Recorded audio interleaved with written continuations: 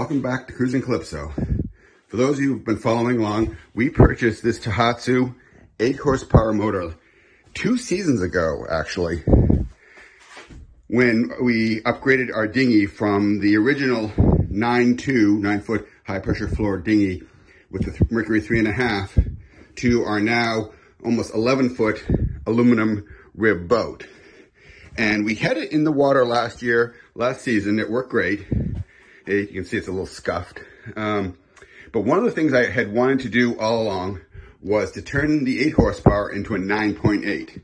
Now, for those who are familiar with the Tohatsu motor, this is the same engine block as the Tohatsu 9.8. Same engine, the only difference is the carburetor.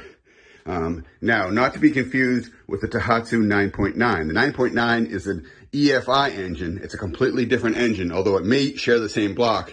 It has EFI completely different. So the 9.8 is this block with a different carburetor.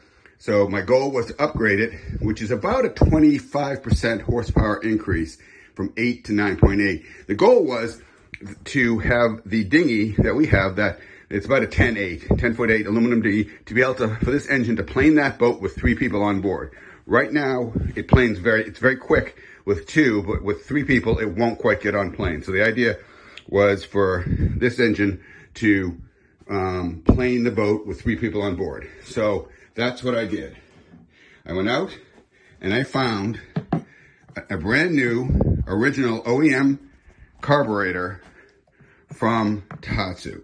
Now, I've been meaning to post this video for a while, and I actually did this work over the winter. So this is actually the 8 horsepower carburetor, and there's no way you would be able to tell this carburetor from the 9.8. It's really just the jets inside. It is the exact same carburetor. It's just the jets inside are bigger, and so that's what allows it to generate 9.8 horsepower. So let me show you what I did. To be honest, I was a little tentative about doing this, because those of you who have followed the channel and know me, is while I'm willing to do any work that requires very low skill, I'm not really a wrench turner and don't have a lot of skill when it comes to working on engines. So, but it turns out this is a surprisingly easy swap. It is literally 2 or 3 bolts and the carburetor comes off. So what you have first is you have a choke linkage. You have a throttle linkage. Both of these, you can see there's a set screw here. And this just goes on with a clip. Both of these come off. And then it is attached, and you probably won't be able to see very well unless I turn on my light. See if I can do that. But there are screws, 2 screws back here. So you need you can see them back there. You need a socket wrench with an extension on it. And then initially I took this off, but that's unnecessary. That's not in the way. This is the air filter. So that you loosen that up. Once you take off those 2 screws, this just separates right here. Right here, you can see on the 8, because let's just position it in the same way.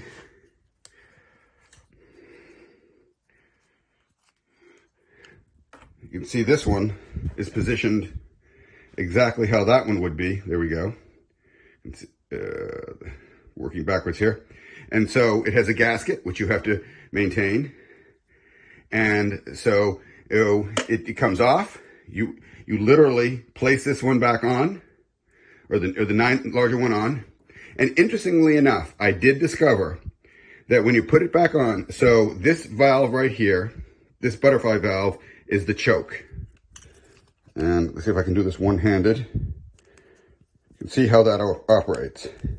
That is the choke. Initially, when I put it on, I somehow got it a little bit twisted. And so when I got it all back together, the choke wouldn't move. So I had to take it all back apart. And all it was is I had just positioned it slightly off, and that butterfly valve was obstructed. So, yeah. So I put it back on, and to be clear, this engine had very low time. This is a very low time hours. I recall I bought this from a gentleman who bought it new used it for a season, and then bought a new big boat, which came with a bigger dinghy, and he didn't use it. So he sold this at, I got a pretty good discount on it.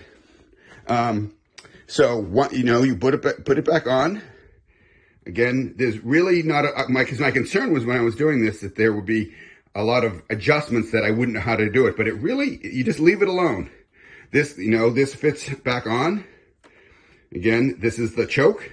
Throttle slides back in, you tighten the set screw, put this back in on the clip, and lo and behold, it started right up and ran well. So I'll take some photos today. Today we have not put this motor and the dinghy. It's now the beginning of August, and because of our sort of broken up summer season, we haven't put the dinghy in the water. We're going to do it. We're taking it down now. Let's just take a quick look at the dinghy in all its glory.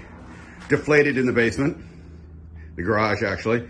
I have to bring it down by U-Haul truck because it won't fit. I don't have a vehicle.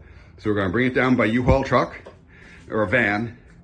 And then we're going to launch it. And then in the future, I've been told I can't store it here anymore. So it's going to be stored at the boatyard so it doesn't take up so much space. So that's why we're going to put it on the boat today. But getting back to the motor,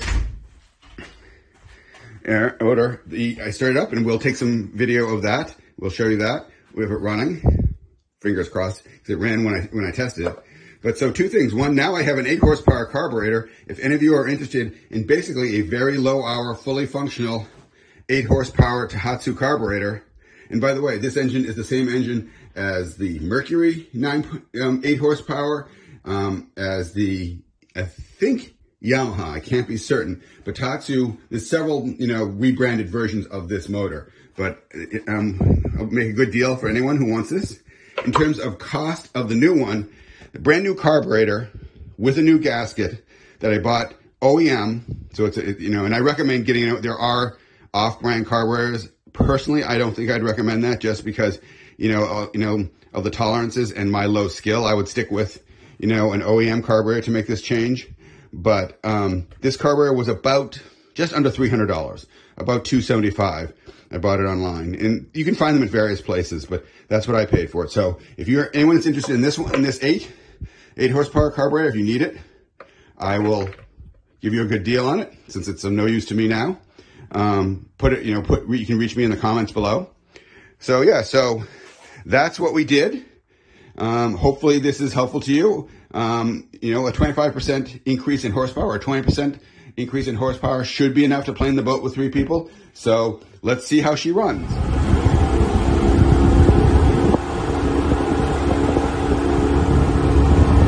you can see the engine runs great.